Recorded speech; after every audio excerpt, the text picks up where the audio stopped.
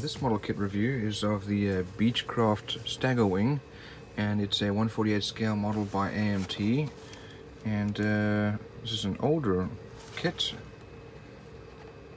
As you can see here, recommended colors, some details about the plane, and showing you some of the build.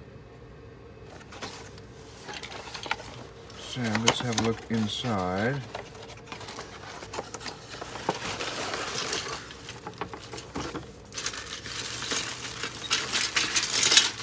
Looks like this one's already been started.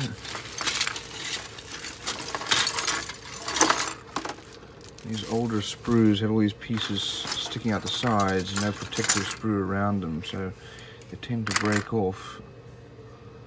Looking at this one here, here's our engine cover with the exhaust, wheel well covers with some detail on them.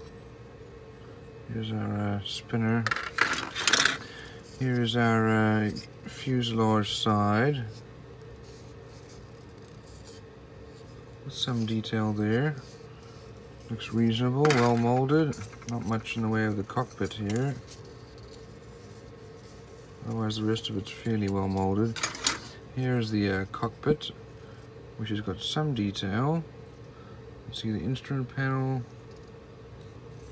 It's fairly well made. Here's our other seat. We have wings. This is the lower wing, and wheel wells not very impressive, but we have decent landing gear.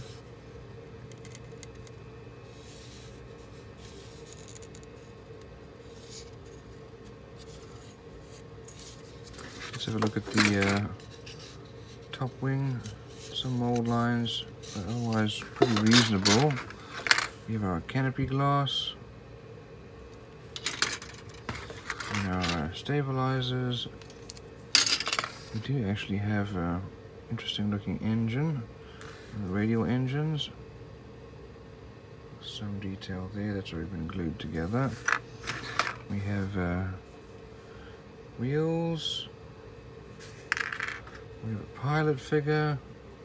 He looks scary. And the struts, tail wheel. Here's our propeller, which has got a very, very high angle of attack there.